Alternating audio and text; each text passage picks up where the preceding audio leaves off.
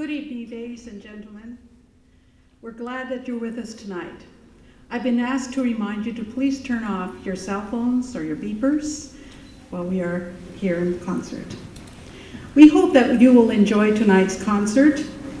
The Golden West International Symphonic Band and Maestro Tom Hernandez welcome you to our annual spring concert. My name is Irene Cohen, and I am also a band member. Tonight, I've been given this exciting assignment to guide you through tonight's music. I hope you will enjoy this music as much as I will enjoy commenting about each piece. This evening, we have an array of beautiful music, which I'm sure you will enjoy, from opera overtures to ragtime to marches. Come join us as we begin tonight's concert.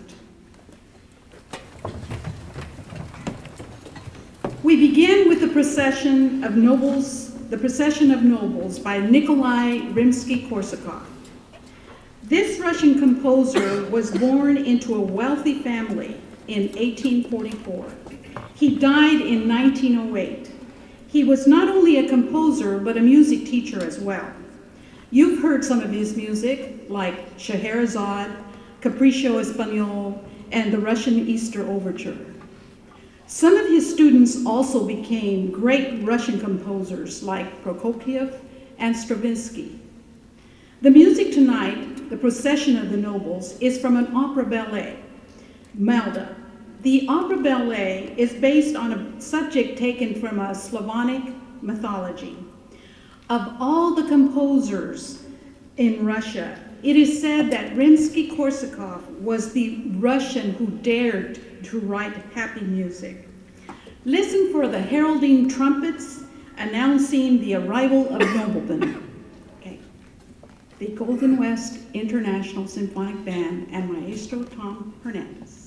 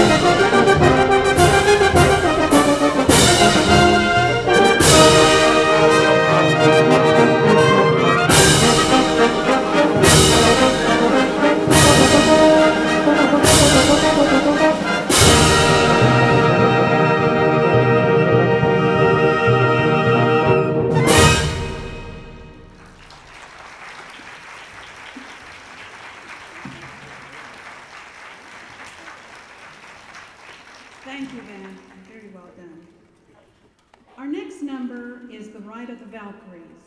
The composer is a German composer, Richard Wagner. This music is from the second of 4 operas from the Ring of the Nibelung. This is a massive work with interrelated plots, which are very involved and complex. The Valkyries were 9 daughters of Wotan, ruler of the heaven and earth, and his wife Erda, the goddess of fate. Wotan employs his daughters to gather the fallen heroes from the battlefield. The Ride of the Valkyries takes place at the beginning of Act 3, as the Valkyries return from the battlefields. You can imagine the scene as you hear the music. The Valkyries carrying the fallen warriors on horseback while storms subside and lightning flashes vividly. Listen for the leitmotif, which represents the Valkyries. It sounds like this.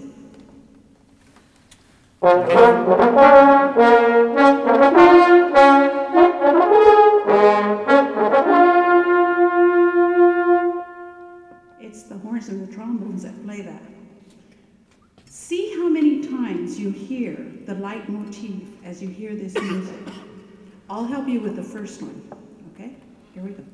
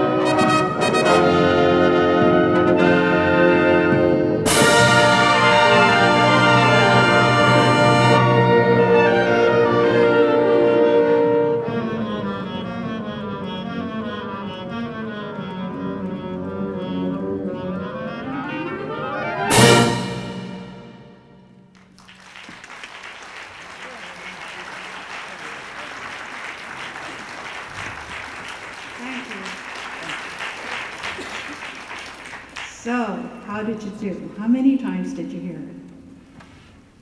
Anybody? 15. How many? 15 times? 13 times. Oh my goodness. Well, you heard parts of it. You heard parts of the theme, you know, but they weren't all complete. So how many was it? Who said it? Yes! I think you got a hint from somebody. Okay, you're good listeners. Okay. As we continue, our next number is a fun number for us. We hope you enjoy it as well. This is a familiar tune and one you've heard since you were a child. The tune was written several years before the American Revolution. The word origins of Yankee Doodle Dandy are interesting but a bit confusing, because where did the word Yankee come from? Well, they say that it was derived from the mispronunciation of Native Americans of the word Yinglish. They used to say Yingish, see? And from Yingish came Yankees, would you believe? I don't know. Doodle, as found in an old English dictionaries, meant a sorry, trifling fellow, a fool, or a simpleton. Dandy is a description of a gentleman of good manners, impeccable dress and hairstyle. And so it basically comes to this. Yankee Doodle is a comic song, a parody.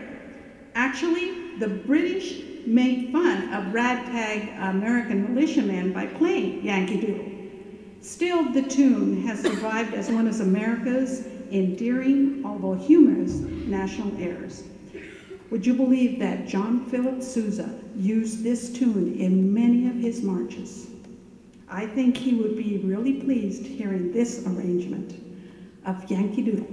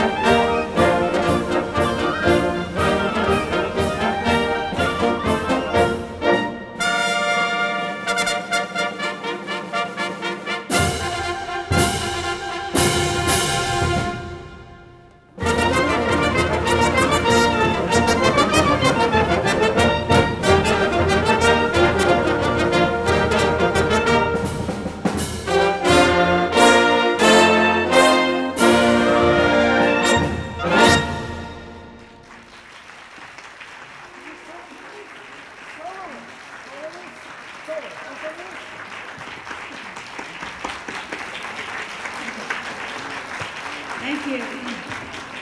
Thank you very much. Our next number is Man and Bean, a Manx tone poem.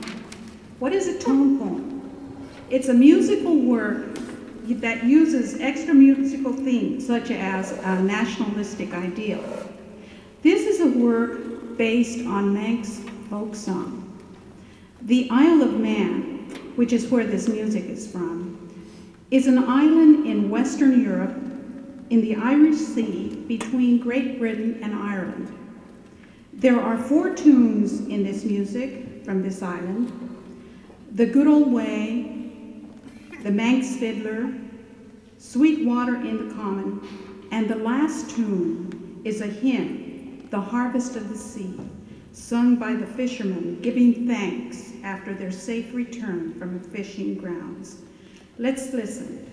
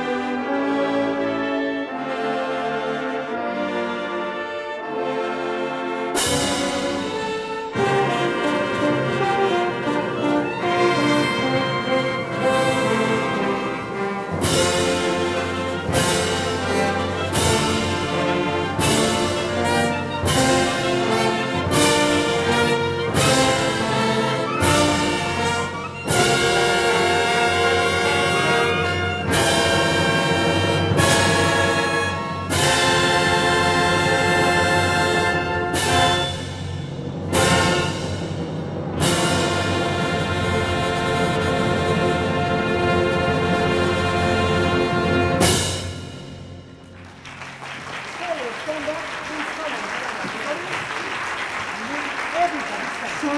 were Randy Smith on flute, Brandon Case on the oboe, Carla Budding on the clarinet, Joe Ardinger trumpet, and Tim Shevlin trumpet.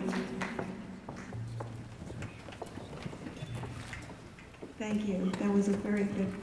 I love that music. I just love playing it too. Now, for a change of pace. Our next number is New York, 1927. If you can imagine, the 20s were a carefree and irresistible time. The times of technological developments like the automobile, the radio, and sound motion pictures were in their infancy, and naturally contributed to the excitement and jubilance of the day. Post-World War I, return to normalcy was more of a call to stay out all night and party. It was a time of all-night speakeasies and the glistening New Empire State Building, the New York Yankees, of Bessie Smith and the Duke Ellington, of course, and Carla Bow and Jimmy Cagney. Men in raccoon coats and baggy pants escorted women in knee-length dresses with feather boas and cloche hats. Fashion was all important, and fads came quickly as they went, but no one seemed to care. Life was just too good to have many cares. New York, 1927 is a musical snapshot of this colorful and merry time. The opening, Ragtime, depicts the prosperous and carefree spirit of the times. Blues rhapsodies wistfully and whimsically in the roaring 20s fashion. Manhattan Mayhem cleverly creates a typical busy street scene at a midtown intersection, perhaps 5th Avenue and 34th Street. After this music, we'll have a brief intermission. Get some punch or coffee and cookies for a small fee. But now, let's listen to this music.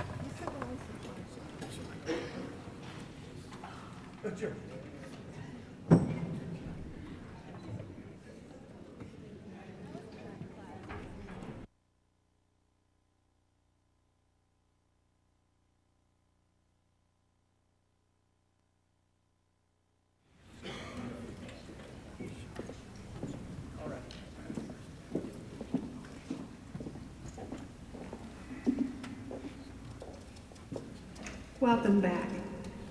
You've been a wonderful audience. Let's continue our musical journey for tonight. Maestro,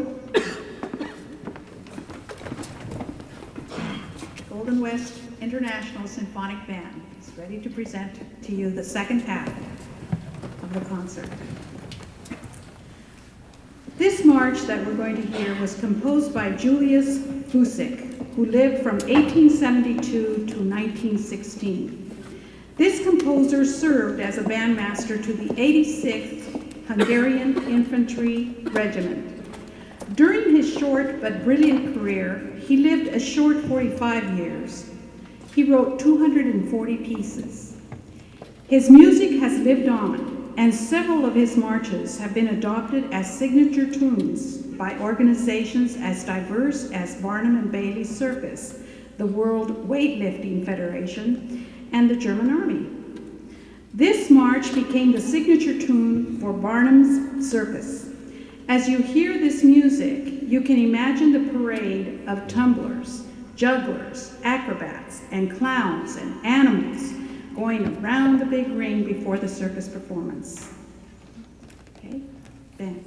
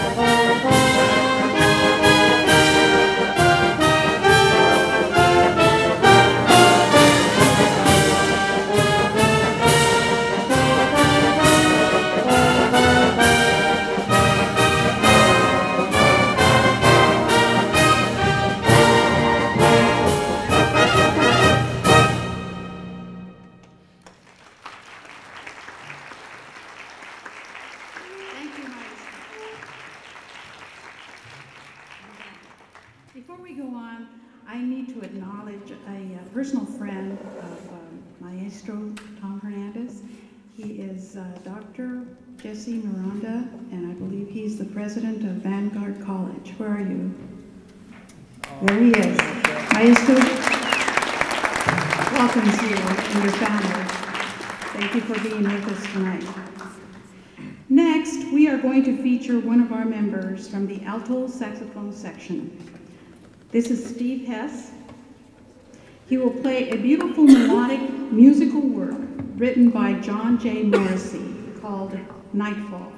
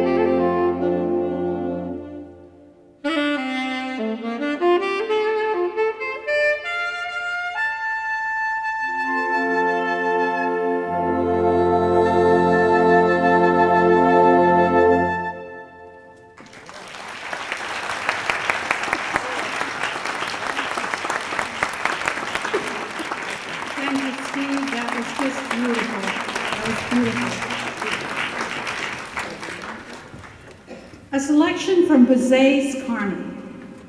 This opera was set in Spain and was first presented in 1875 in Paris.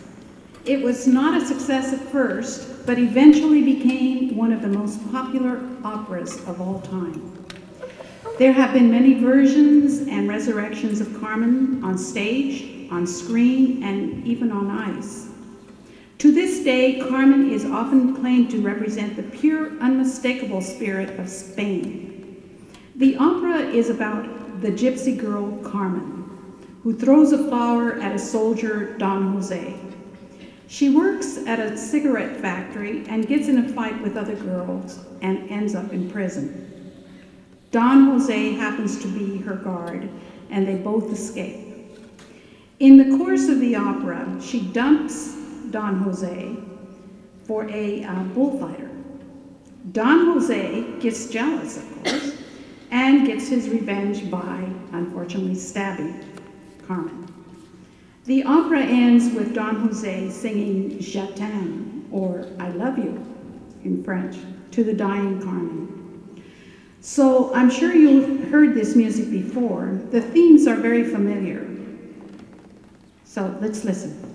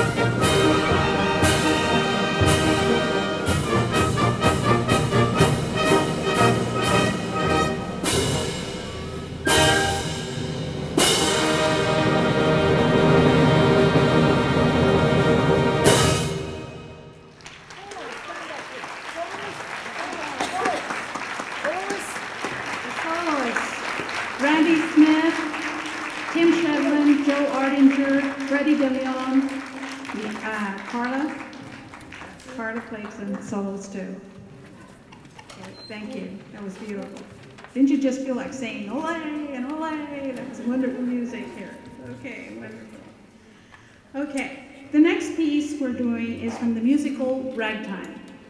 This was first performed on Broadway in January, just recently, 1998. It is based on a book, Ragtime, by Terrence McNally. The story takes place in the beginning of the century. Ragtime is a tale of three types of people in New Rochelle, New York. It's about an upper middle class family with its scenario of wealth, a Harlem community where they dance to the music of Cole House Walker Jr., and an immigrant named Tata and his daughter. What happens in this story is the intertwining of all the families at some point in the show. Someone once said that a great show leaves you humming the tunes after on the way home. This music accomplishes that. Let's listen to this memorable music from Ragtime.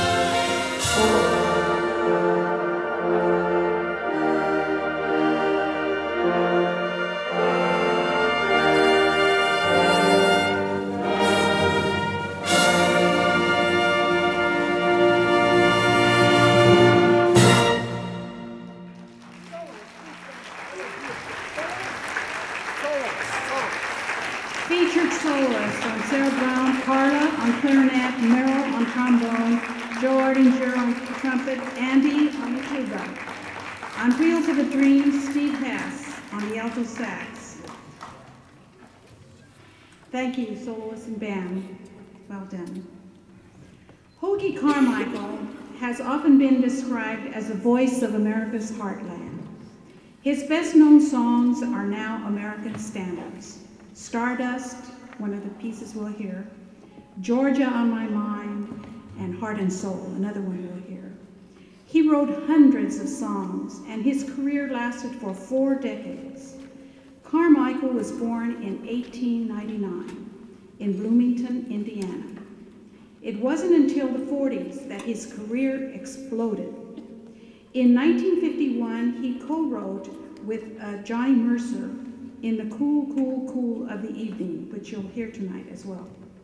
He received an Academy Award for this very song.